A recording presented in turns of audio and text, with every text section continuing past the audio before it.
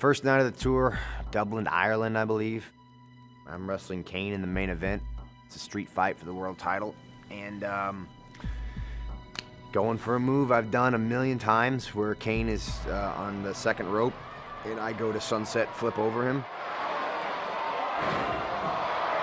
For whatever reason, I just landed on the instep of my right foot and my right knee just caved in and I felt a real sharp pain. Just laying there as the doctor, you know, and the trainers come out and we're taking a look at it and it seemed okay. So I go to the hospital in Cardiff with Doc and we get the MRI done and I go back to the hotel and I get a call and the doc says, you tore your ACL, you tore your MCL, and you tore your meniscus. So we're gonna send you to Birmingham and get you some surgery as soon as we can.